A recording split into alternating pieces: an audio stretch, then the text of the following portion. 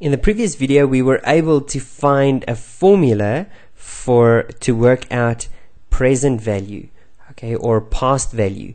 And all we did was just to look at our formulas.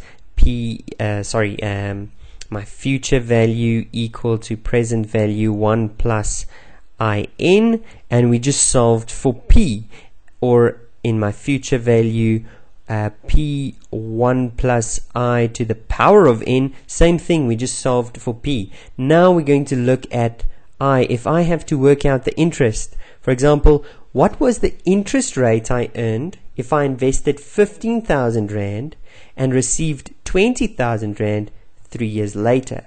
Okay, so here we go. Let's draw a timeline. Always draw a timeline. Okay, timeline 0, 1, 2, 3. So here was 15,000 Rand at this time and 20,000 Rand at a later time. And we want to know what was the interest rate that we earned in the meantime. 0, 1, 2, 3. So let's do the same thing. Let's go and try and work out a formula for these two. So starting with A, okay, that's simple interest. Here's the simple interest formula, 1 plus in. I want to know interest. So all I need to do is solve for I. Okay, and here we see we can't go inside the bracket yet. We can only get rid of the things that's outside the bracket first. So let's get rid of the p by dividing p on both sides. Okay, so here that cancels, and now we're left with f divided by p is equal to, and just the bracket is left, so I don't need to write the bracket. So 1 plus in. Next, to get I on its own, I can get rid of that 1 by subtracting it on both sides. So I take my future value, I divide it by my present value, and I subtract 1, and that will give me my interest times my number of times I got interest. So now to get I on its own, I must just divide both sides with an n.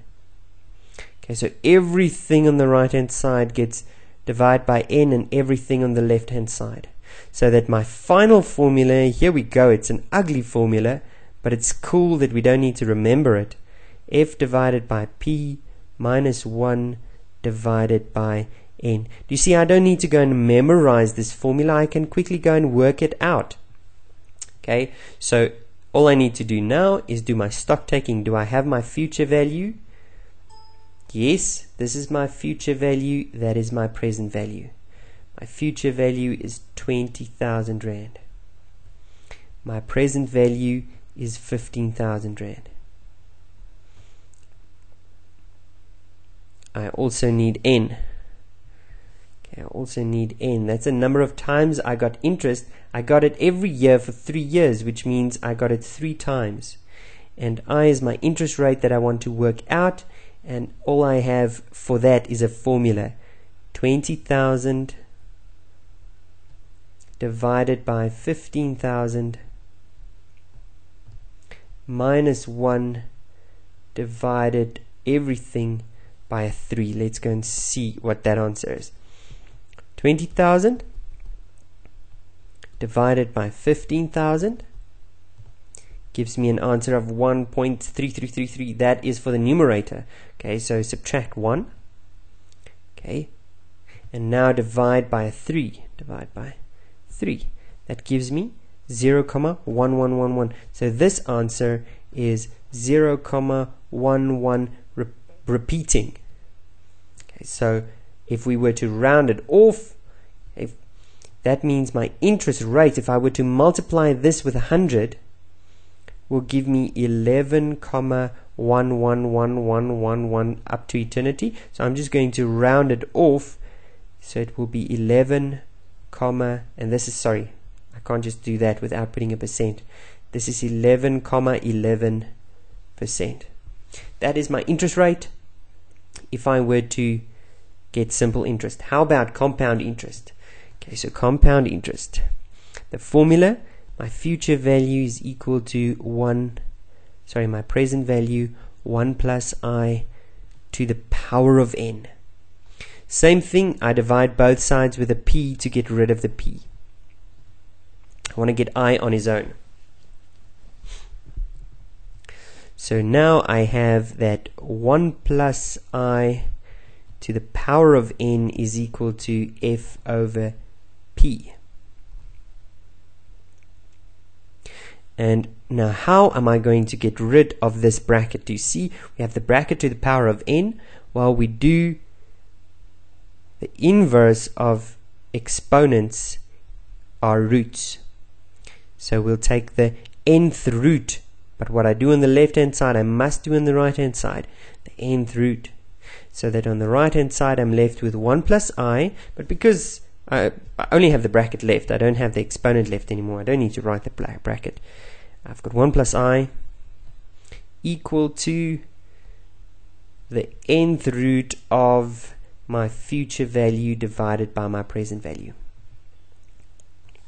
And then finally just subtract the 1 on both sides to get I on his own. So I is equal to, and there you see, you can be so glad you don't need to remember this formula. You can just go and calculate it every time. It's actually very easy. Okay, so there we go. That's it. So all we need to do is substitute all of the values that we have. So let's do our stock taking. Our future value we saw was 20,000. Our present value was 15,000. Our number of times we got interest was 3 times, because we got interest 3 times over 3 years.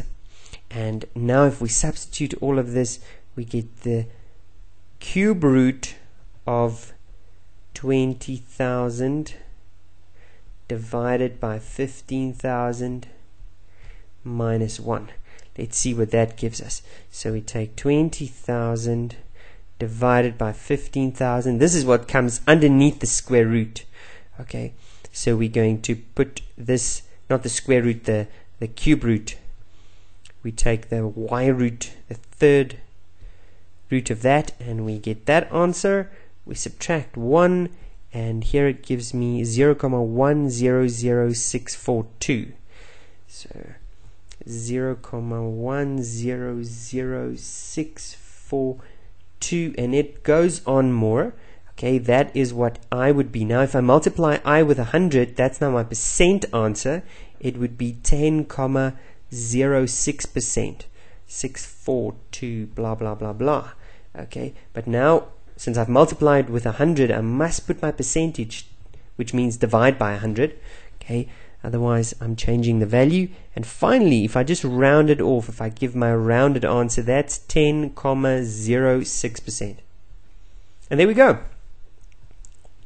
Not that bad. Now finally, all I want to add is that you didn't have to go and solve I first.